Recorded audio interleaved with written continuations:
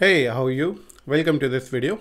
So in the previous video, we had configured Open5JS with Vagrant, and in this video, I will show you how you can configure UERANSIM with Vagrant. It has a similar steps, but it is essential that you configure both of them using Vagrant so that whenever you want to spin up those virtual machines, you can do it easily. All right, so I'm in my directory and created a new directory called UERANSIM Vagrant, and if I just do ls-lrt, you will see that it contains nothing here. So I'll just do a Vagrant in it, and let me just open this in my code editor. So inside UERANSIM Vagrant, I have a Vagrant file.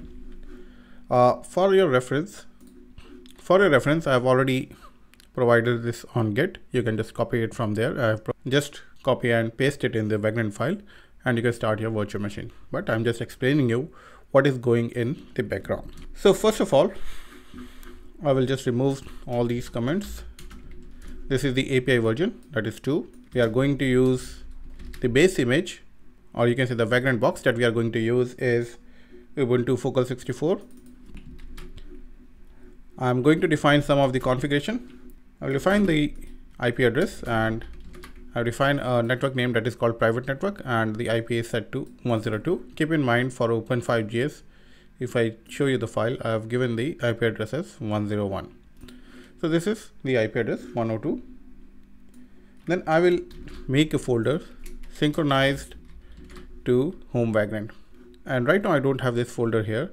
I'll just open terminal here and create a folder data, which is mapped to home Vagrant in the guest operating system. Now we'll go to the virtual machine definition from the provider virtual box, uncomment this stuff, and for the provider virtual box VB, we are going to use the GUI as true. I'm going to define the number of CPUs, and we are going to use memory as 102 for itself.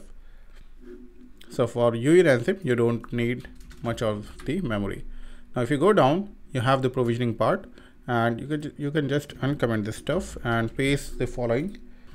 So this is just what I have copied here in the single VM. Most of the steps are same, so you just need to follow this, or you can just copy paste this Vagrant file and you would be okay.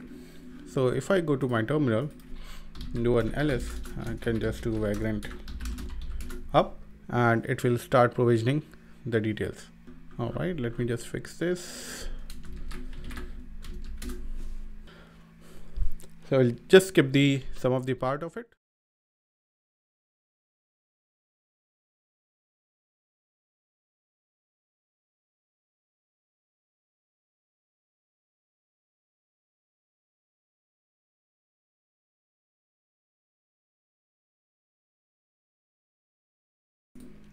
All right, so the build is successful and we can test it, but let me just go to my code editor, and you can see inside data you will have all the directory which has been mapped in home Vagrant, and inside config you can see you have the custom GNodeB, custom UE, Open5JS GNodeB, and Open5JS UE as well. So you can use it to configure your UE and GNodeB configuration directly from your code editor, and the changes would be applied in the UERANSIM. This is a highly efficient way to work with Open5JS and UERANSIM with Vagrant.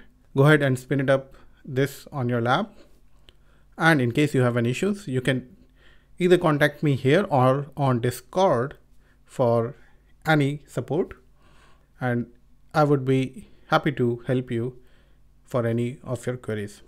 All right, thanks for watching and have a great day.